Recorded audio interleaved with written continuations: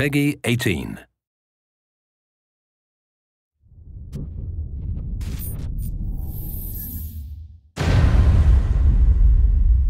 Hi Ghost, during the next couple of months we are going to allow you, the fans, to ask us direct questions about Ghost Recon Future Soldier.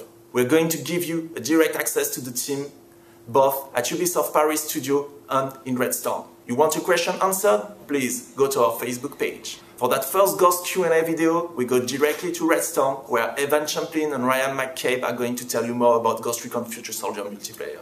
Thanks and enjoy!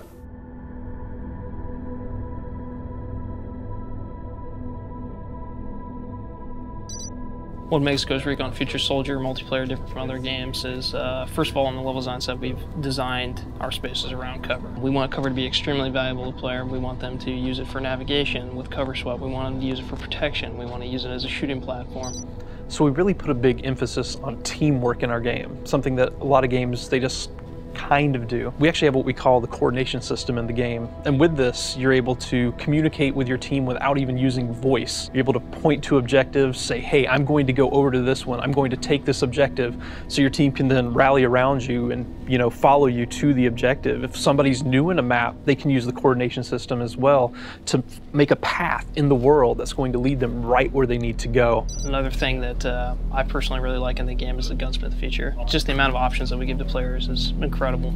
The having the ability to build a rifle that I actually use in real life is amazing. Teamwork, again, really big. We have what we call the confidence system. If you go lone wolf, you go up to an objective by yourself, it's going to take you a lot longer to hack into that objective, demo that objective, set up your explosives, whatever. If you have a teammate with you, you're not constantly darting around trying to see the enemies around you.